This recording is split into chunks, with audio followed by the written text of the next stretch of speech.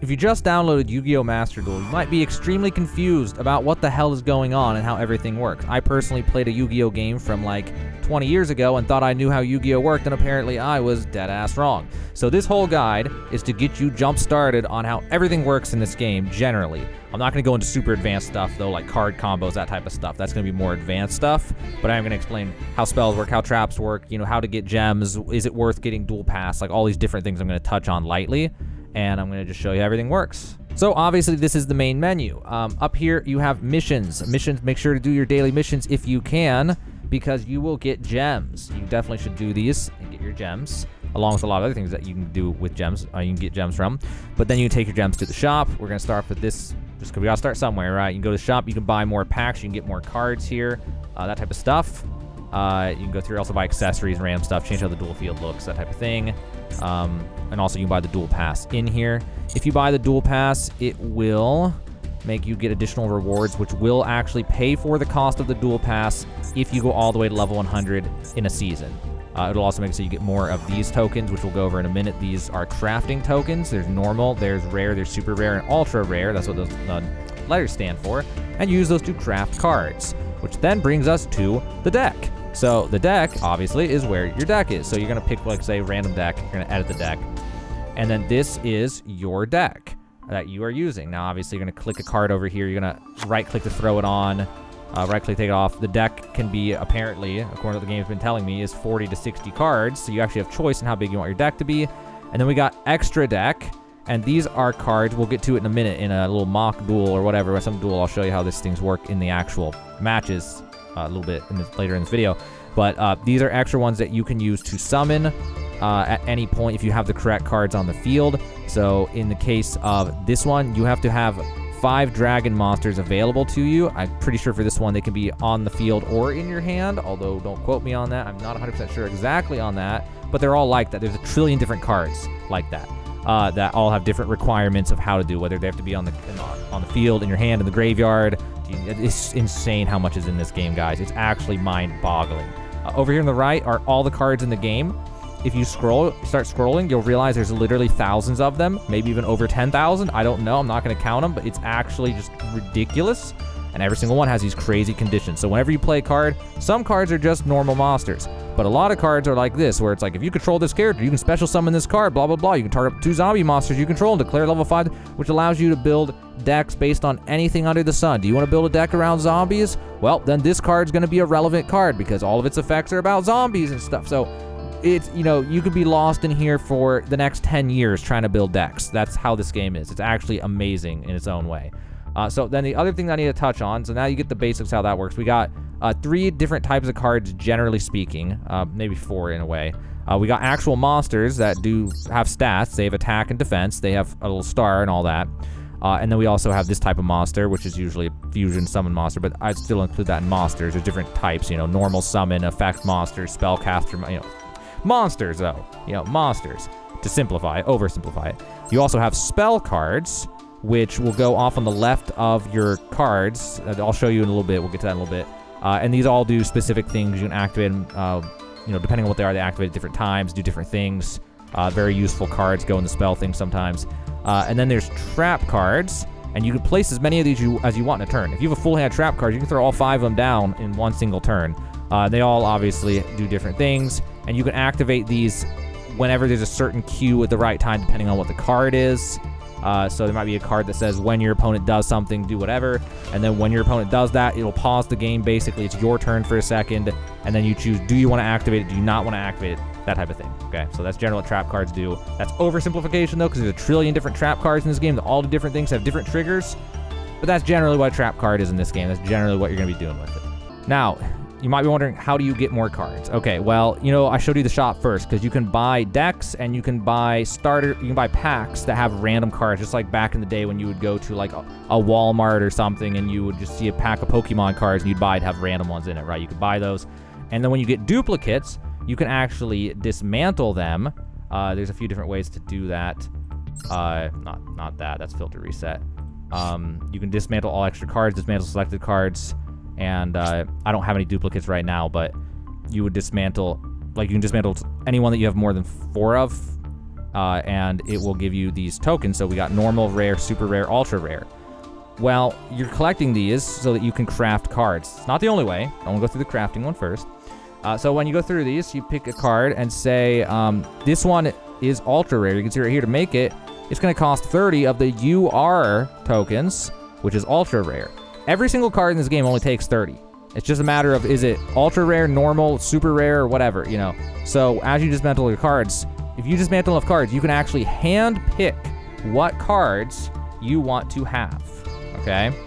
The other option is you can click this How to Obtain button, and it will tell you what type of pack it comes from. In this one's case, it comes from Master Pack. It's a randomly, you know, it's a random drop from the Master Pack, but you could find it in there. That's how you could find this one. And then Iron Core Synthetics, which I currently have locked. That's probably a secret pack, I would assume, which there's a whole section for secret packs. They're unlocked by doing solo things and whatever. And then another thing that I want to mention before we get off of this area of the game, this star, okay? If it is more than 4 stars, it means you have to summon it somehow. So this card can only be special summoned by removing play 1 Iron Core Quimera from your hand, blah, blah, blah, blah. Or, you know, it might just be that you have to just summon it. You have to discard a dragon monster from the field in order to summon. And I think the game's kind of like that to stop people from just being like, turn 1, here's a 5,000 attack monster. And I instantly, you know, just change the whole game. You kind of have to build your way into a duel by starting with 4-star or below, and then using those to summon the 6 stars or the 8 stars or whatever, that type of thing. And when you're in a duel, it will tell you what you generally need to do in order to summon it, what its requirements are for different ones and whatever. But the general rule of thumb is it just dismantle or discard a lower level one to get a higher level one. But there's a trillion different triggers in this game for everything, so that's oversimplification. Also, there's a type. Right here at the top right is what type they are. There's light, there's earth, there's dark, or maybe that was dark. I wish they would have Chinese symbols or whatever it is and just English symbols, but there's different types. There's like earth, water, fire, light, dark. I can't remember all of them, but yeah, there's 5 different types. Oh, and also to mention, there's a dismantle button down here too. If you want to dismantle with there, it makes it a little more simple. If you just want to do one at a time. You also, back in there, I'm not gonna show, but you could rename the deck at the top. You can also make a new deck right here, create a new deck. And then there's also copy from public deck, copy from structure deck. Public deck has a trillion different decks for you to look at to copy, but you have to have the cards or else there's no point in doing it. But it'll tell you what cards you need to make that deck, and it's an infinitely generating list basically. It'll keep on just making more as you go. There's tons of decks to go from. So that is all that's in there. Oh my god, so much. And then we also have this section called the solo section, which I would recommend doing just to get free gems and stuff. There's all this stuff. You get free cards, you get free whatever, so I'm going to do one I haven't done yet to show you. You can redo them, but you only get the reward a single time. So you go through these, and when you do it, it'll say the first time I will get 3 of this thing. When this card is normal summon, you can shuffle 1 card from your hand into the deck, then draw 1 card, and then you special summon it if it is a monster. You know, so I will get 3 of those for that one. Or I will get from this one 3 of this one, or 1 of this reward, or you get to the goal and you get this thing, you know. So these are something you could do for a little bit of practice. You'll learn a lot about the game from these. There's a lot of stuff in here about how to special summon, how to do all this type of stuff that's freaking crazy to try to do in an actual duel if you just learn on the fly. Another thing that's also really useful, I don't know if it'll always be accessed from this area of the game, but if there is a thing of doing spectate, and if you click this, it'll show you duels that have already happened, so you can watch them to try to get a feel for how things work and stuff, and you can pause them. It's like a replay. It's not a live one. So you can just pause it and then watch and then think about what they're doing and what the hell's happening and stuff to try to figure out how the game works. That could also help you. Another thing I should mention, if you have friends in this game, you click friend up here. You want to add someone, basically. I guess there's following and followers, almost like Twitter. You want to enter their player ID. You can also look like title, apparently, but player ID. To find your player ID, and I'm probably going to get a trillion friend requests if this video actually gets views because of this. I'm going to show mine. You click the thing at the top left, it shows your ID right there. That is what you'll be giving to your friends so they can follow you or whatever. So, yeah, and that's how you'll need to follow other people. So that's what friends are. I don't know if there's actual friends list. It's more of that. Notifications go right here, basic stuff. We'll get to a duel in just a second, though, but notifications there. You can check all that. Also, there's the sub menu, settings, stuff. I'm not going to go through settings of all this stuff, but there's dual settings, replays, different things like that.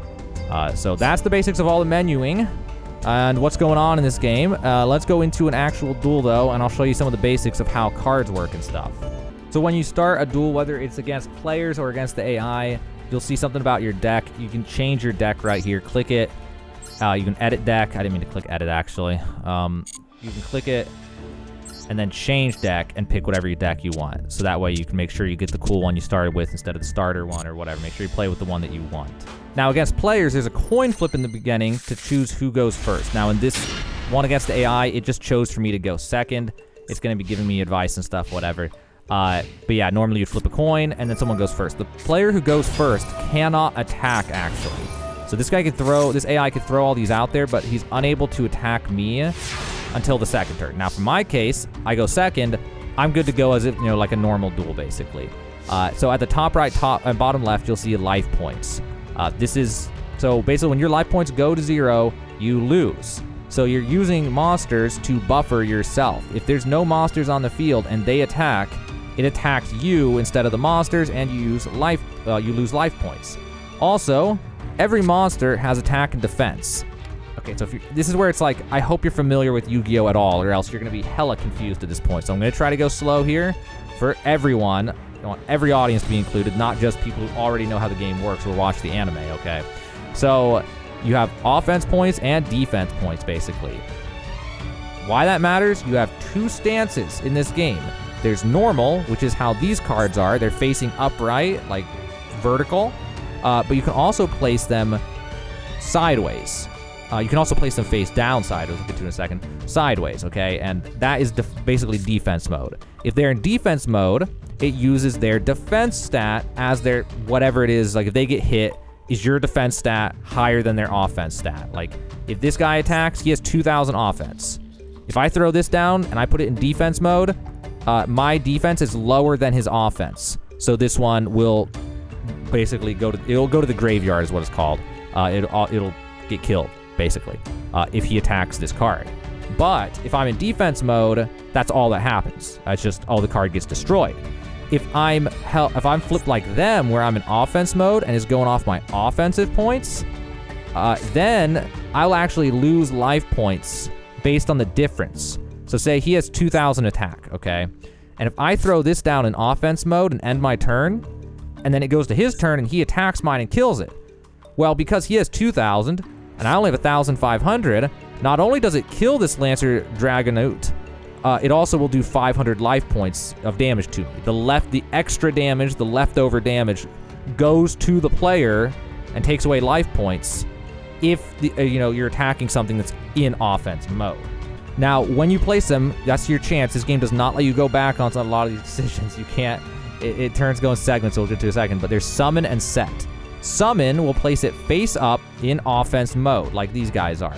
Set will put it face down in defense mode, and it's your only chance to, well, there are other cards with effects that can put it back to being face down, but it's your only chance to catch your opponent off guard. When you play something face down from the start, they don't know what you placed. So if you have something with high defense and you put it down in defense mode, they could attack it, and then they'll trigger the next thing I should be talking about here. So if I throw this one down in defense mode, and it is 1,800, this one only has 1,600, so then what happens then, right? Well, what happens is, if he attacks me, and my defense is higher than his offense, the attacker will lose life points for that. So in this case, this guy's 1,800, and this guy's 1,600. The difference is 200. This guy's too weak to kill my defensive monster. So if he attacks it anyway, this guy will not die. But he won't kill my monster either, and the attacker loses those 200 because his monster was too weak. So he gets punished for making that dumb move, basically.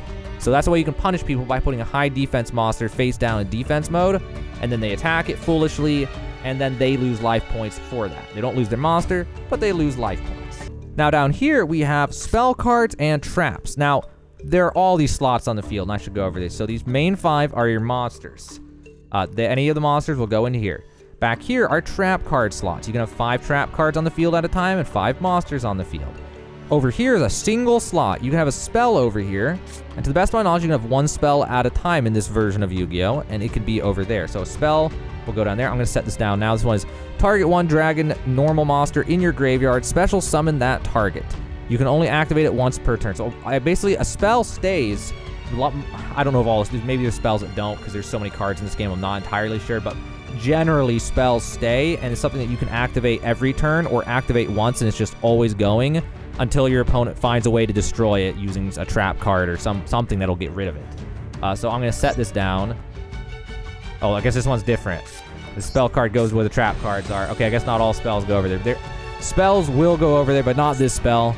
So I'm going to put my foot in my mouth on that one. But yeah, spells can go there, and some spells can go here. So it's not a complete...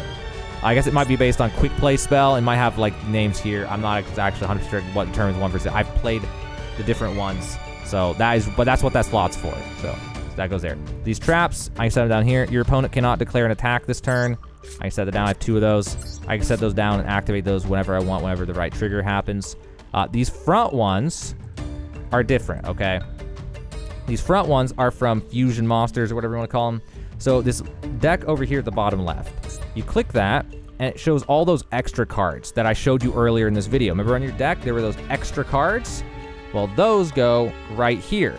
And when you click one, it tells you what you need. Now, this one, I need a Lord of D and Divine Dragon Ragnarok in order to do this. I think that goes from hand or wherever, but I need to have both those cards available to me. Now, do I have any of those? I have the Divine Dragon Ragnarok, but I do not have Lord of D available to me, so I can't special summon. If I did, then I could discard both of those, and then I could pull this one out in the field.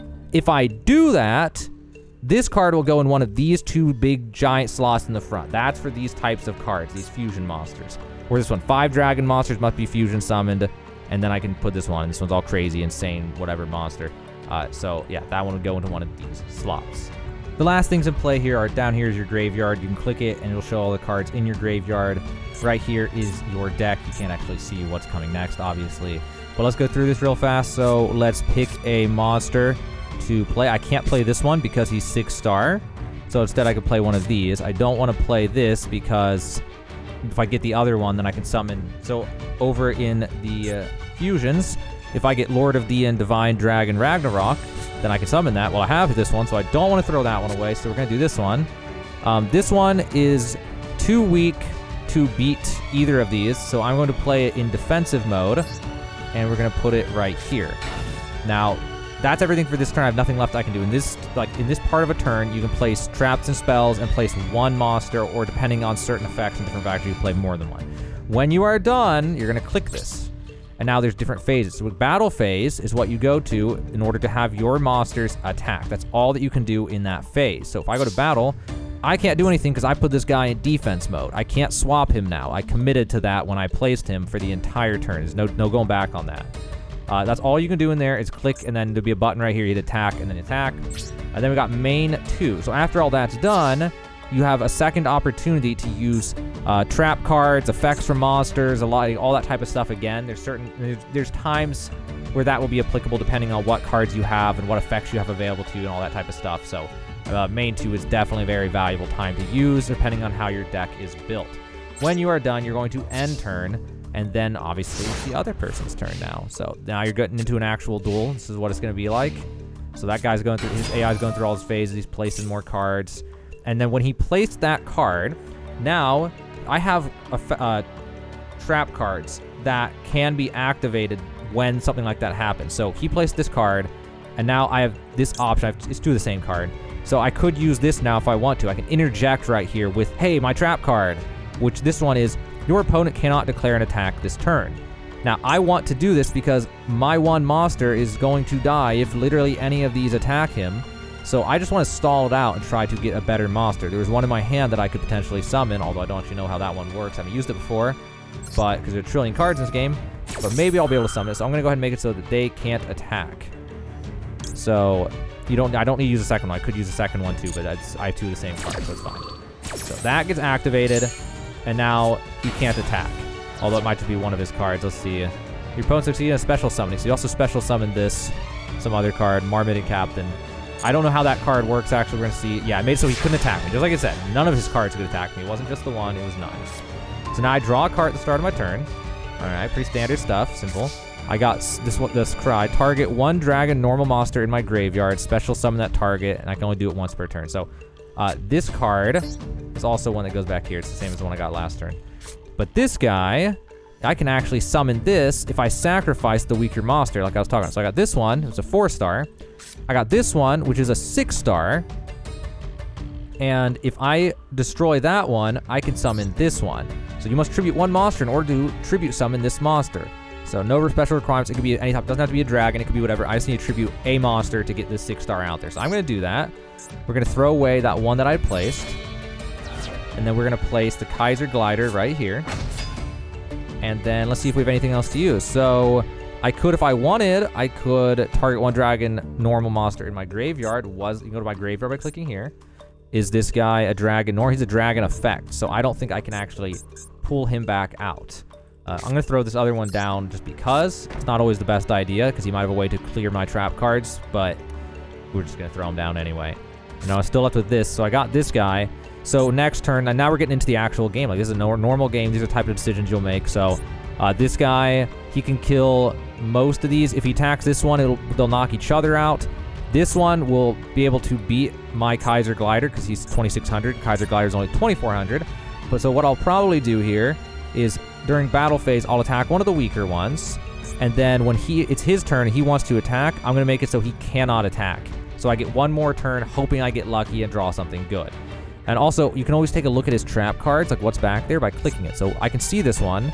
The other one's face down, so I don't know what it is. He could surprise me with anything. But the one that's face down, I can look at it. And it is the A forces. The warrior-type monsters you control gain 200 attack for each warrior or spellcaster-type monster you control. So with that being said, that means that I definitely want to clear a warrior because he's getting 200 attack for each warrior type that he controls. So if I clear one of these warriors, all these monsters will lose 200. I don't know if they're even called, I keep calling them monsters, but are they all considered monsters? I don't know. Anyway, we're going to the battle phase. Okay, it's time to attack. So we're going to attack, and we're going to attack this one, I guess. I don't know why I can't attack that one. I'm actually not sure, but gonna attack that one. All right, now they all are weaker or even. Hopefully he won't attack, but if he does, I'm going to use the one thing. We're gonna go back to main 2, and like I thought, I cannot pull this one out because this one is a dragon/effect, and this one can only bring a dragon normal to the field, so that one is not applicable. See, this one's dragon/normal. If this one was in the graveyard, I could pull him back on the field. The other one's not dragon normal. So we're done with this turn. We end the turn, and then you see what he does. And this is generally the flow of the game. This is about how it's going to go for your duels. Although when you're playing people who are really good with crazy cards, you're going to see some insane stuff. Okay, let's see what he played. Activating this card by targeting 1 monster in your graveyard. Special summon that monster in attack position. When this card leaves the field, destroy that monster. Its monster destroy. So he's going to bring his one back. So that's going to make them all stronger. So I'm going to take any chance I can to activate this so he can't attack. Because that one with 2,400 is going to have 2,600 once another warrior gets brought up on the field. I'm assuming he's bringing a warrior back. Yes, he is. That's the only monster I killed, I think. So that's the only one I could bring.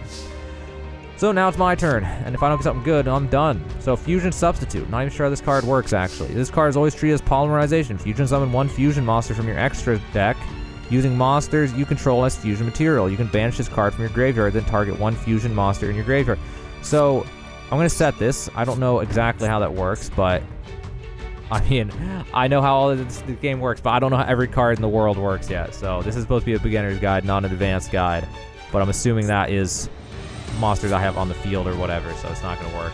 So this duel is honestly in a bad spot based on the cards that I've drawn, and this is the kind of situation you'll find yourself in. So I probably shouldn't even play this guy, but if I don't, and he attacks, he's just going to clear me off immediately and just end the game. So I'm going to place, I shouldn't even place that in attack, actually. So that's a mistake you can make. Like, I should have placed him in defense, even though his defense is weaker, because now when they attack him, I'll lose extra life points when he goes down. So don't make mistakes like that. Also, be careful about this one. You click one during this is main phase, not battle. So you might, a beginner mistake you can make is thinking, all right, I'm ready to attack, and you click and click without thinking. But in main phase, you cannot attack. But you can change his position to defense. But if you do that, you are stuck in defense for the entire turn, and there's no attacking, and there's no going back on it. So be very careful about this button. This is a big commitment to click this button. So definitely be careful with that. So I don't want to change any positions. There's no cards that I can use. I don't think there's any monsters that I can fuse. Unless I do it from here, and then no, that's what I thought. All right, so then we're going to go to battle. And then we're going to attack again, try to weaken him down a little bit, and hope that he doesn't get a warrior on the field again, which he probably will. I think the AI's goal in this is to just place warriors. And as for this one, I don't want to attack. That monster is going to feed uncontrollably on accident, and that was a mistake. Definitely don't make mistakes like that. Okay, so there's nothing I can do with any of these cards during main 2, so we're just going to end phase.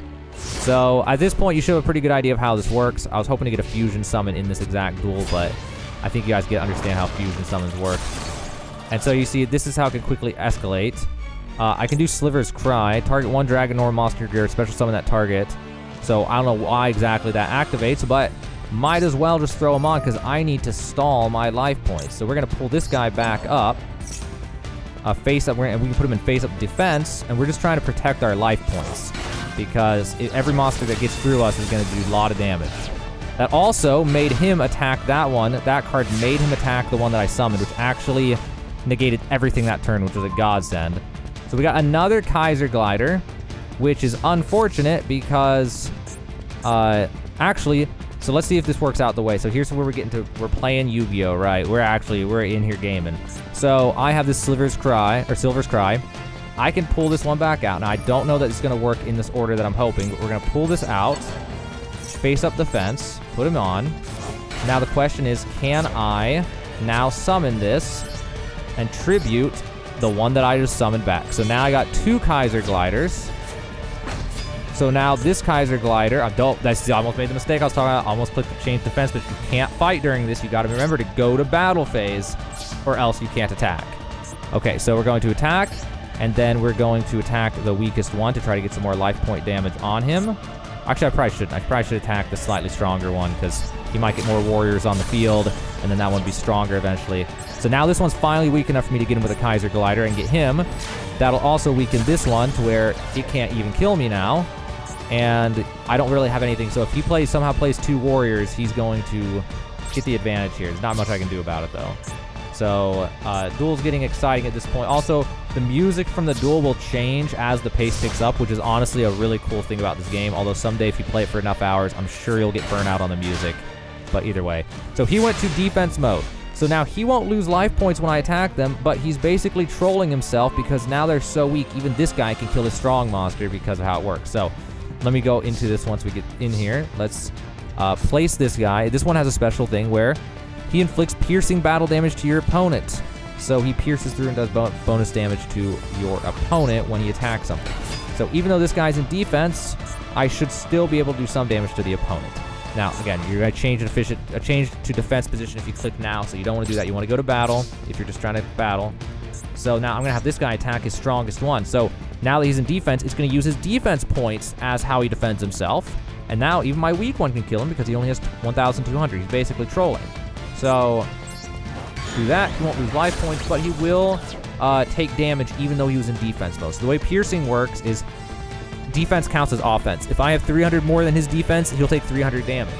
Normally, though, it's going to be like this case where I attack, and even though I have 2,400, he doesn't take any life points of damage. That's what normally happens. But piercing damage treats defense like offense. Okay, so I don't know what these are. I'm not going to take any risks. We're just going to go ahead and clear the one that we know is there. And then, I don't know, there's some way he keeps summoning them. So I'm not sure what exactly. I don't feel like reading it. Like, every card has a trillion words to read, so we're just gonna wing it and go for it. Main phase, nothing for me to do. End turn. So at this point, I feel like you guys should have a pretty good idea of how to play Yu-Gi-Oh, or Yu-Gi-Oh Master, whatever. I forgot the name of the game. But you know how to play this game now. This is a pretty good idea of how to play it. I went through everything I could think of. Just one more card here.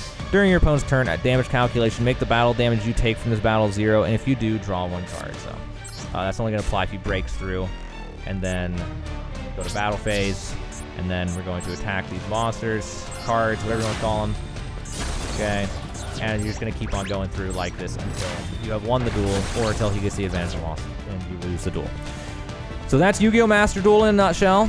That's pretty much the basics of everything you need to know. I know I first went into this game and I was super confused about the timing and what is a main phase versus a main 2 phase and a battle phase, and how did defense mode work in this one, and can you swap it or can't you swap it. So hopefully this stuff helped you out. Hopefully now you have a better idea of how to get started in this game. Again, this guide was mainly focused for beginners, how everything works, how to get gems, you know, the battle pass, how to build your deck, how to craft. I just wanted to cover every basic topic broadly in this video. But if you found this video helpful, consider subscribing to this YouTube, because I do want to make more of these videos about Yu-Gi-Oh! Master Duel in the future. And as I play more and more, I would like to make more advanced guides like deck builds and different things. There's so much in this game. It's like an endless amount of content to make as far as strategizing and different builds, different decks, stuff like that. So I am interested in doing that in the longer term. But today I just wanted to get you started, just like I had to get started somewhere, of what the hell is going on and how do I do everything. It's just different than it's not your Yu-Gi-Oh! That your grandpa used to play, you know what I mean? It's a totally different thing compared to the 1990s version of PlayStation 1 that I was familiar with. So hopefully this video helped you out. Hopefully this is what you're looking for. If you're looking for advanced stuff, I'm sorry, that's not what this video was. I do apologize. But hopefully I will have advanced stuff on this YouTube at a later date, so keep an eye out for that. If you want to keep up with me, you can also follow me on my socials. Check out the description of this video. Below the first paragraph, I'll have links to my Discord, my Patreon, and my Twitch channel if any of that sounds interesting to you. But now, hopefully you know what the hell is going on and how to get started playing Yu-Gi-Oh! Master Duel, the new free-to-play card game that just came out in like late January.